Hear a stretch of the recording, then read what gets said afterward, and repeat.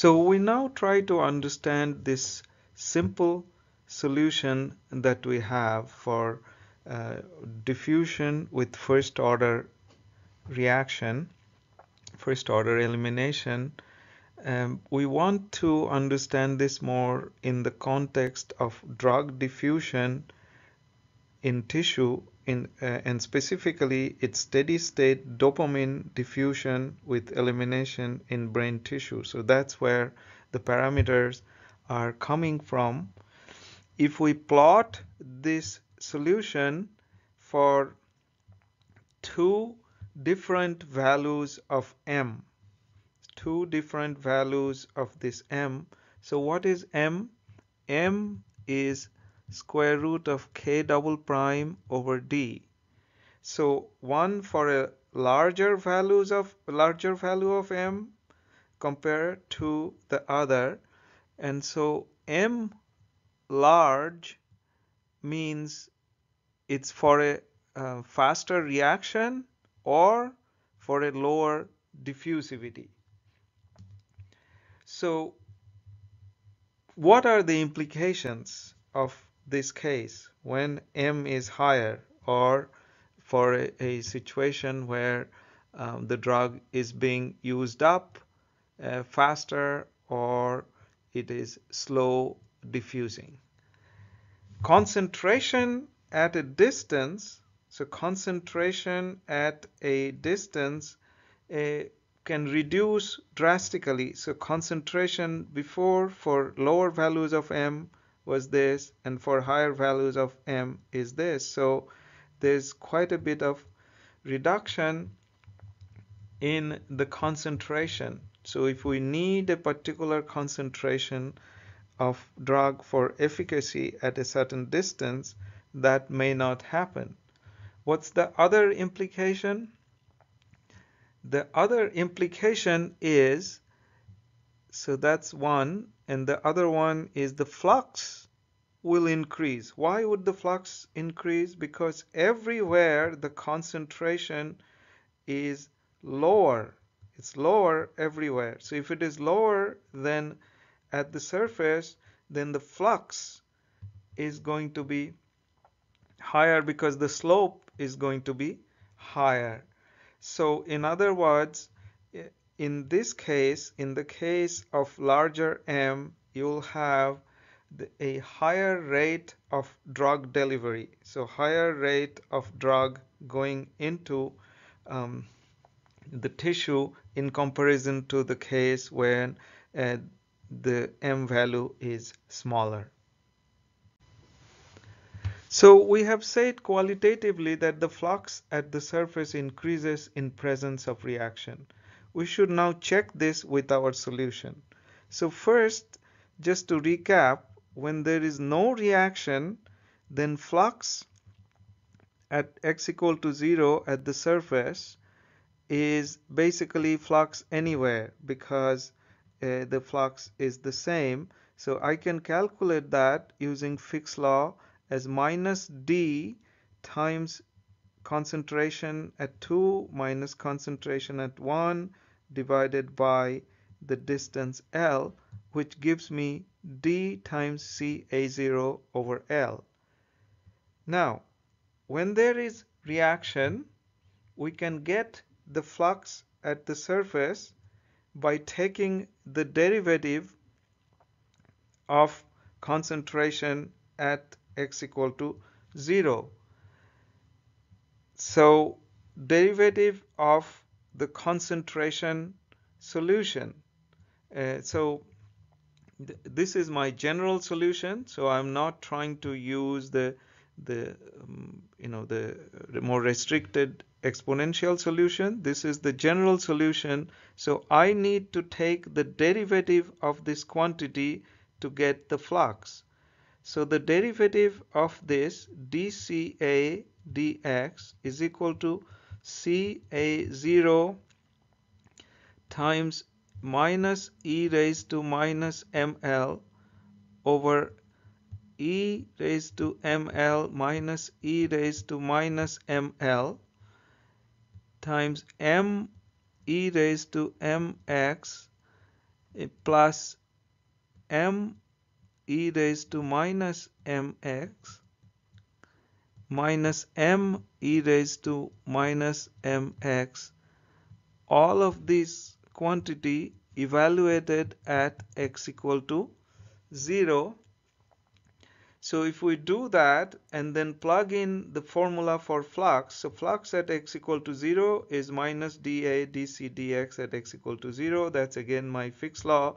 So for dca dx at x equal to 0, I plug this in and then I get this quantity where all I have done is divided and multiplied by L. Otherwise, this quantity is all of this quantity other than the D is coming from here. Okay, so this is my flux now, whereas without reaction this was my flux. So this flux, for this one to be higher, this ratio has to be greater than 1. If it is greater than 1, then we could say this flux is higher. So we need to check this ratio. So to check this ratio now, let's see, we look at two different extremes. ml very small and the other one is ml very large.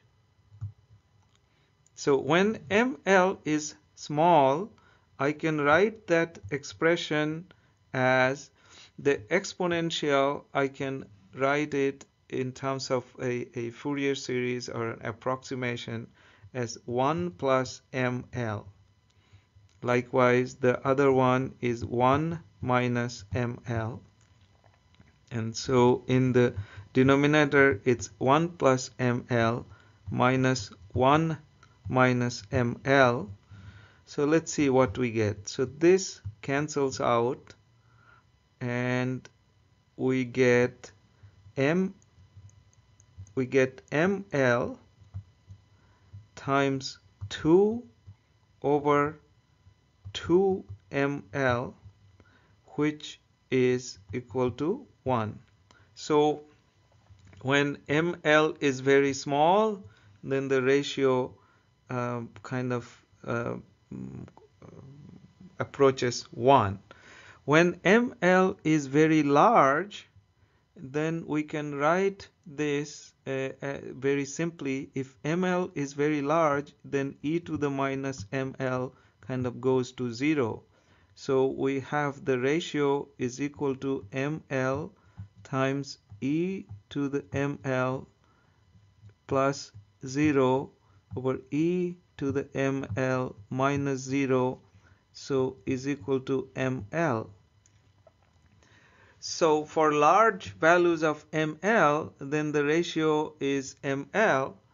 If we go to the next, back to our slide, then for the small values of m, then we have this ratio approaching 1, and for larger values of ml,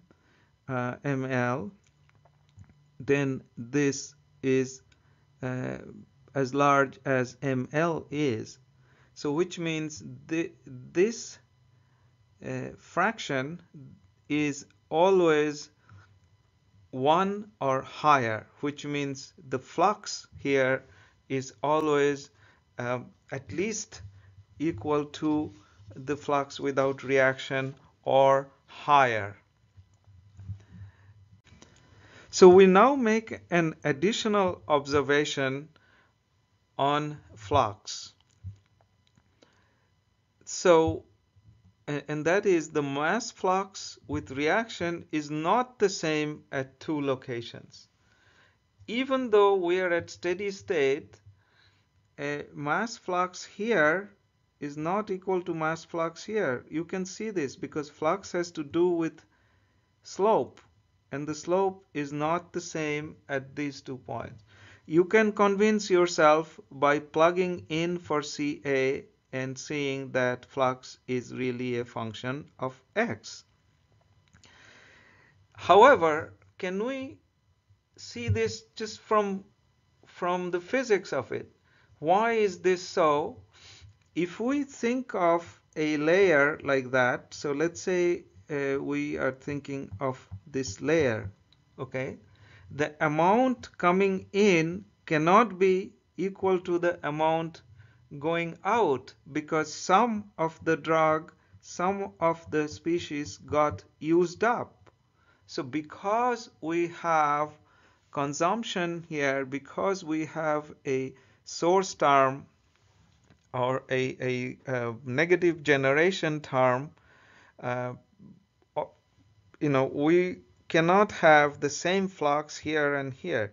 If we had a positive generation term, that is also true, but the profile, of course, would be very uh, different. So to summarize then, so two different things, two different changes that are of great consequence in the presence of a first order reaction. So first is concentration profile is not linear but uh, is is uh, uh, is a curve where the slope in this case keeps dropping, and so the concentration really decays faster. So concentration decays faster, that is one, and then the flux at the surface is higher here. So those are the two big differences between without reaction and with reaction.